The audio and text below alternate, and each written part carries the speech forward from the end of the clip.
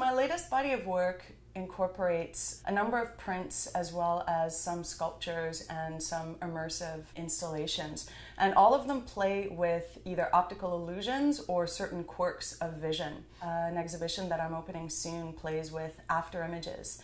By immersing the viewer in this space of intense color that kind of is moving and morphing over time, eventually the viewer starts to just imagine or see their own colors. They can walk in, actually live something that feels very maybe different, either psychologically or physically, and then hopefully leave my work with the sense that, things were really not as they seemed. To me, that's really interesting when your audience starts realizing the fact that what they're seeing is maybe not actually true.